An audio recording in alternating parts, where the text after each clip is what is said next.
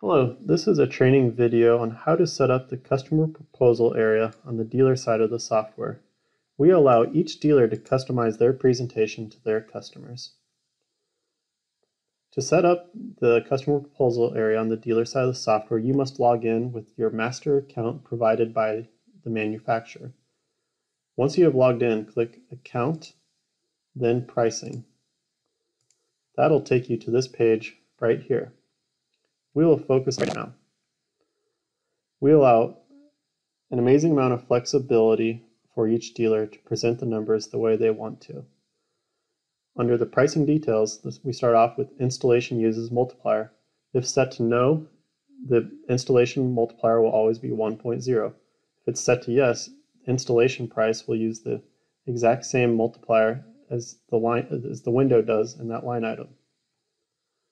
Display unit and line pricing, you have the option to hide each line item's price, so you just show a lump sum total in the customer proposal area. Display upgrade costs. On the quote PDF, we have the ability to hide or show the upgrade costs like tempered glass or different hardware finishes or grills. Installation pricing. We offer 3 options on how to present installation pricing. You can itemize it by line item, meaning you're showing the installation price for each individual line item.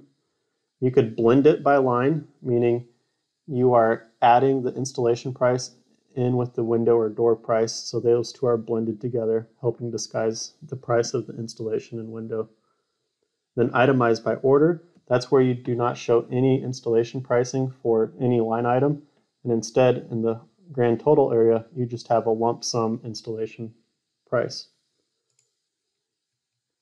You can customize this box right here in the quote total box area. Here we list out all of the different rows that are available. Each row is drag and droppable, so you can customize the sequence that you present them in. And then if you want to give them a different name, you can simply type into these text boxes right here. To make a row active, click it, check it to yes. To make it inactive, check it to no. There are 2 discounts that we have created, discount 1, discount 2. If those are active, you can create discounts down here. An example of a discount could be showroom discount. And you would say if this presents itself in discount 1 or discount 2, we'll say discount 1, and you could type in the designated % off that this discount represents. And click Save. There's another discount option where there's an option called code. To utilize the code, you type in any 3 characters right here, and then it applies that percentage of discount. So any 3 characters, and then the next 2 characters are numbers. So this right here represents a 19% discount. We will demonstrate the math right here. So we have a subtotal of 2,769.69 times 0.19, 526.24. You can see the manager's discount with the secret code calculated out to be the exact same right there. Then that gives you a new subtotal.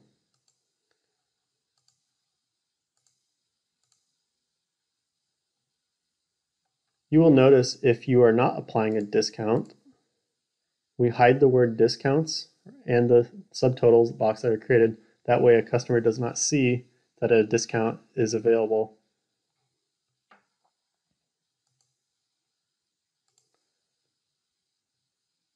So the code discount allows your sales rep to have total flexibility if they're quoting a project at the customer's house. A third discount is cash discount. In order for that to work, you have to have cash discount set to yes. And here you type in your specified cash discount %. To utilize the cash discount over here, you just click this checkbox, and it would calculate a 2% discount off of the subtotal of these 2 items right here.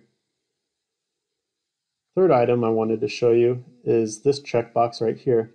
Let's say you and a customer are going back and forth trying to come up with a price.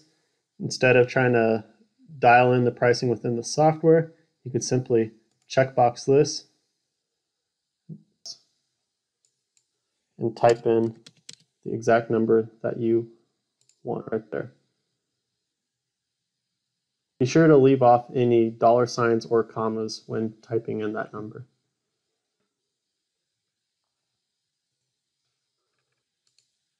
So to summarize, you have the ability to present your numbers in many different methods.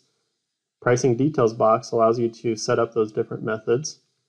The quote total box determines how numbers are presented in the customer proposal area. Down here under discounts, you can set up different discounts.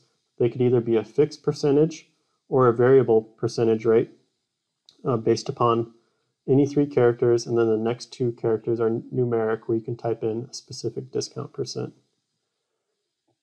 And a third discount is a cash discount, where you type in the specified percent for that cash discount.